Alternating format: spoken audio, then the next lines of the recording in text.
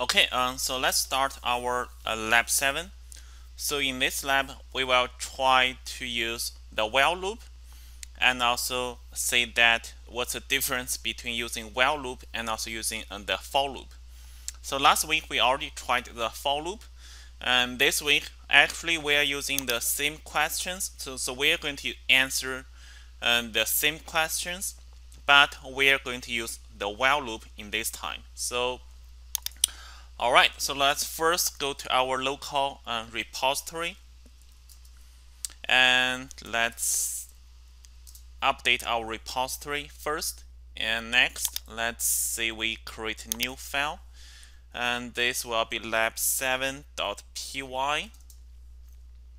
And as always, let's add a piece of the original commands. So this is lab7, and we will try the while loop and 3.1.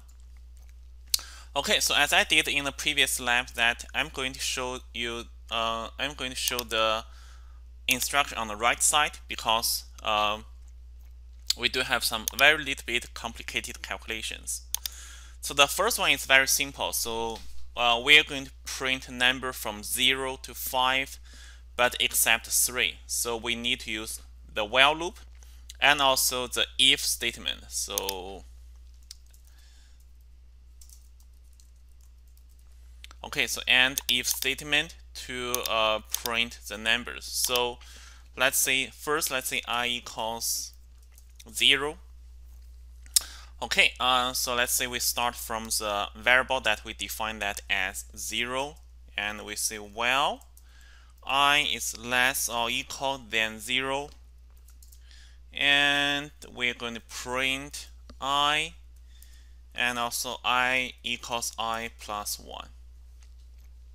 Okay, so remember that in the while loop, so as long as this condition is true, and we'll execute the block that within the while loop. And also do not forget to change the situation so that you don't want this situation always to be true. Okay, this should be less than 5. Alright, so let's run it. So now we have the number from 0 to 5. And also if you remember that if you put that one into different positions, the output will be different. Okay, so if we put the print after this calculation, so we'll have actually from 1 to 6. So that is not what we want. Okay, so that is a very simple while loop. And however, so we don't want the number 3 being printed out. So that's actually is pretty simple. We just need if I does not equal to 3,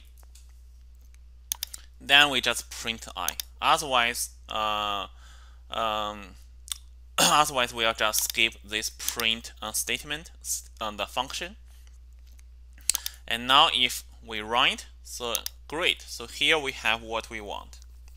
Okay, so this is similar to the for loop, but we need this variable I to help us to make sure that we do have something that change in each iteration of this while loop. Okay, so now let's move on to 3.2. So that we want to calculate the factorial. So that is 5 times 4 times 3 times 2 times 1. Alright, so we can borrow the code that we used here, but instead of 0, so we want 1. Okay, and here, so this will give us the number from the 1 to 5. Okay, so this will give us a number from 1 to 5. But how can we get to the calculation? So if you remember from our previous labs, so we use another variable we called result. Okay, to store the result of each of the calculation at each iteration. So if you like, you can pause the video here, and also you can go back and check your lab 6 and see that how you can, by using a similar Python code, that is that possible for you to calculate this question. So all right. Okay, so here I'm going to show my solution. So here I say I use result equals 1. Okay, and instead of print that one, I will say result equals result times I. And finally, outside of this while loop, I will print result. So that should give us the correct answer. Okay, so 120, and that is the right answer. Okay, so I'm going. Let's just add a breakpoint. So let's go through this while loop one more time. So here, let's see, we're looking at I, and also we are looking at the result. Okay, so right now we can see I equals 1, result equals 1. And after the first while loop,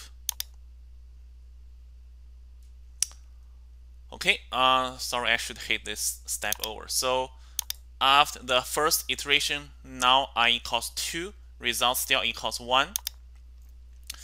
So this calculation equals 2 times 1. So that means result now become 2, and I equals 3. And now this calculation will be 3, result equals 3 times 2. So result equals 6. And now I equals 4. Okay, and after this calculation, result equals 24, and I equals 5, and this is the last iteration. So result equals 24 times 5. Okay, so now we have our final result, and that also reached the end of this while loop. So now we just print out the final result, that is 120. Okay.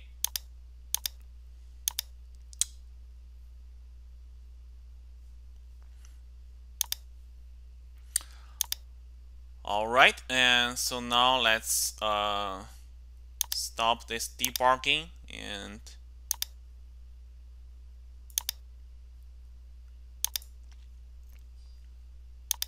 okay, so that's how we did this question. So that's 3.2. So basically, we're using a similar concept, the code from our previous lab, but instead we're using a for loop.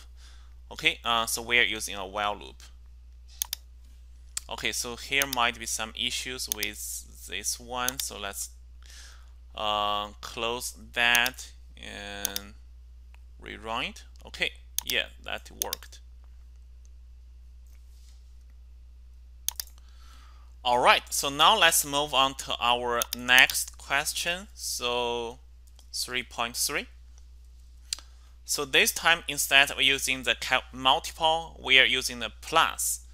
So actually, it's very similar to 3.2. So here, I will still start from 1 until 5, but the result, I will use 0 as the initial result, because 0 will not influence the calculation of plus. And within each iteration, instead of using time, I will use plus.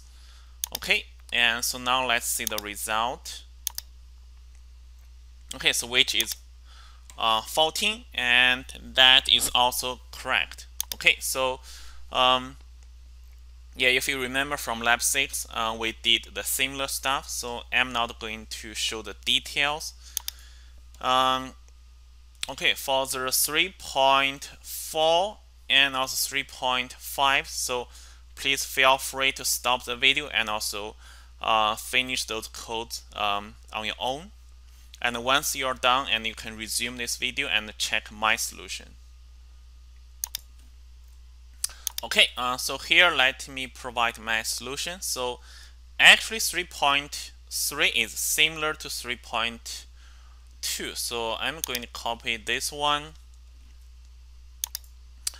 Okay, here, and it is still using the time, so multiple, so that initial result will be 1, But here we are looking for 3 to 8. So I will start from 3 and also until 8. Okay, and now let's run it. Okay, so if you remember, we have the same result in lecture in lab 6. Okay, so that is 3.4. 3.5. Again, so you can use a slightly different approach as long as you are using a while loop, so that should be fine. You don't need necessarily follow exactly what I did here. So for example, you can start from 8, and as long as I is greater or equal to 3, and you can use this one, and also every time I will equals I minus 1. So that also work. Okay, so for 3.5, so I think I said in the previous lab that so I would simplify this result a little bit. So that actually equals 8.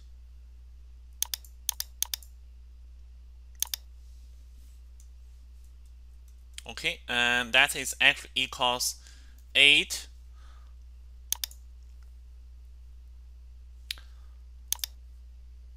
times 7 times 6 times 5 times 4.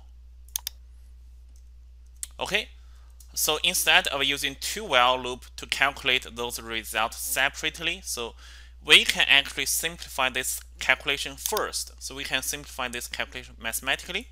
So that essentially is calculating 4 times 5 times 6 times 7 times 8. Okay, so that make this one pretty easier. So let's copy the code from 3.4. And now you can see what we need to change is just change I from 3 to 4. And now we can use this while loop. And we have this result, and which is the right one. Okay, so that is 3.4. 5. 3.6 is a little bit interesting. So we're using the same number of lists, but this time I want you to empty this item.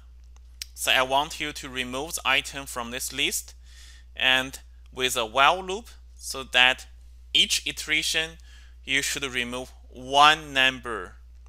Okay, so each iteration you should just remove one number. Okay, so how can you do that? So please pause the video here and also try it by yourself first. See if you can think about a way to remove the item from the list by using a while loop. Okay, so now let me provide my solution.